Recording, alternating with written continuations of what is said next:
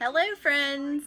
I'm back and today I want to talk to you about one of my favorite things to do at Disney World, which is eat. And more specifically, our ADRs for our next trip in September. So just a little background information, we're going in September for 10 nights. We're doing our first 5 nights at the Grand Floridian and the next 5 at the Boardwalk. And we're renting DVC points, so we got like a really good deal, like really good rates for those nights. And we are not on any dining plan. There's nothing wrong with the dining plan. There's nothing wrong with not using the dining plan. It's just every family's preference, and ours is no dining plan. Also, I have everything written down in this book, so sorry if I'm looking at it a lot, but it's a lot of stuff and I do not have it memorized, and I probably won't. Okay, so our first day we're going to the Magic Kingdom, and I have breakfast for us at Be Our Guest. I'll probably cancel that reservation. We did breakfast at Be Our Guest in April, like a week ago, and we weren't like super impressed. We've done it once. We have a dinner reservation there later, so I'll probably cancel that one. So, what are your favorite breakfast places in the Magic Kingdom? We've done Cinderella's Royal Table, Be Our Guest. We haven't done Crystal Palace. And we're also considering 1900 Park Fair that morning, since we will be at the Grand Floridian. So, let me know what you think we should do. For dinner, we have a reservation for Liberty Tree Tavern, which I'm super excited about because we've never been there, and I love Thanksgiving, so I think that's going to be amazing. And then our next day is a rest day, and we're having brunch at Narcoossee's, which I'm super excited about because brunch is like my favorite hobby. I was going to say meal, but and actually I'm having a mimosa right now because it's Saturday morning, so why not? So then we'll just hang out at the pool that day, like hang out at the resort. And then for dinner that night, we're going to Ohana. I've been, but Seth has never been, and I think he's going to love it. So on our next day, we have breakfast at Cinderella's Royal Table at 8:30. So hopefully we'll be able to get in around 8, still maybe a little bit earlier than everyone else since they've changed the way they do the show and everything. We'll see. And then for dinner that night, we have Be Our Guest. And for lunch, we'll just be like kind of snacking or eating quick service. We always go to Casey's. That's like, if you go to the Magic Kingdom and you didn't go to Casey's Corner, did you really even go to the Magic Kingdom? Like, I don't think so. It's our favorite. So, and I've been to Pecos Bill's. I wasn't really crazy about it. I keep telling Seth that it's gross and that no one likes it, even though I know he'd probably love it because nachos are like his favorite food, but I just don't like it, so I don't want to go there. That's terrible, but, so what are your favorite Magic Kingdom quick service? I want to know. Alright, the next day we're going to Animal Kingdom, and we only have one reservation, and that's a Rivers of Light dining package for lunch at Tiffin's.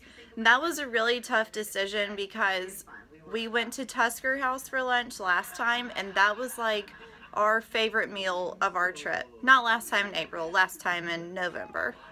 So not exactly last time, but anyway. So I love trying new things, but it sucks sometimes when you have something like that you really like and you want to do again, but I've heard good things about Tiffin's, so hopefully we'll like that too. And I know there are going to be a new, like, quick services in Pandora, so we'll probably just have snacks and, like, have dinner there. I'm super excited about that. Okay, the next day, we check into the Boardwalk, and we're going to Epcot. And we only have one reservation, and that's for breakfast at the Garden Grill. I don't really make reservations during Food and Wine because I know we're just going to be like eating the whole day. And honestly, that's what I prefer. Like, I want to just try everything instead of like sitting down and having a meal like lunch or dinner and then you're full and you can't eat that much at Food and Wine, which is really why you're there, right? That's why I go. So that's that. The next day is going to be a resort day at the Boardwalk. and we're doing the Bon Voyage Adventure Breakfast with Rapunzel and Flynn Rider and Ariel and Eric at Trattoria? I don't really know how you say that, but it's the Italian restaurant at the boardwalk. And then for dinner that night, we're going to the Flying Fish. And I've never been there, so that'll be fun. The next day, we're going to Hollywood Studios. We only have a lunch reservation, and that's for 50's prime time. Seth has never been there. I've only been there once. I didn't have the best experience, but it wasn't really because of the food or the service. It was just that the people that we were sitting by was like a party of 10, and they were so loud. Like, we couldn't hear our server. We couldn't hear each other speak. So that's that. But I don't want to hold that against the restaurant because it had nothing to do with them. So I want to try it again. Hopefully we'll have a better experience this time. I usually just go to Sci-Fi because I love it. But we're going to, you know, this is all about trying new things. So that's what we're going to do. Then the next day, we're going to Disney Springs for like the morning to afternoon, and we have a lunch reservation for Chef Art Smith's homecoming. Then that night we're planning on going to Mickey's Not So Scary Halloween Party. They've released the dates, but they haven't released the tickets yet. So hopefully we'll be able to get tickets before they sell out. I don't think it'll be a problem because it's in September, but we'll see. And then the next day, we are having breakfast at Cape May Cafe, and then we have to go home, which is really terrible. I'm really sad. And you may have noticed that if you were counting, that was not 10 nights. But one day, we're going to Epcot without any reservations at all. Just, you know, probably do quick service breakfast and then eat around the world at Food and Wine. And then one day, we're not doing anything but going to Hoop-Dee-Doo. And I'm super excited because I get to meet Michelle from Way to Sun. Yay! Can't wait.